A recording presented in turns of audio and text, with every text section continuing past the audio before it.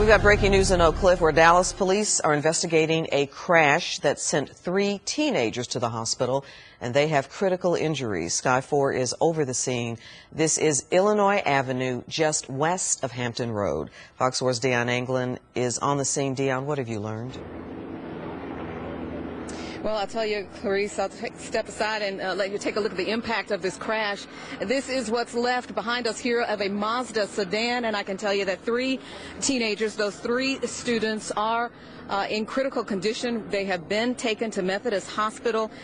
They are 3 high school students who were traveling here on Illinois. Police say they were on their way to a high school graduation rehearsal, commencement rehearsal.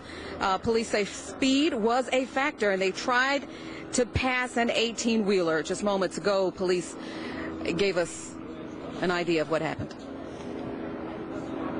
The driver of a Mazda attempted to pass an 18-wheeler, which was in the center lane, and he tried to pass to the left.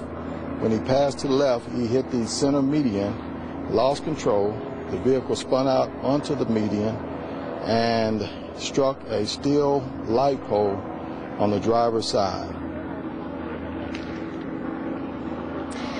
Now, those students, so we understand, are part of the Lassiter Early College High School program, a program in which they earn college credit before graduating high school.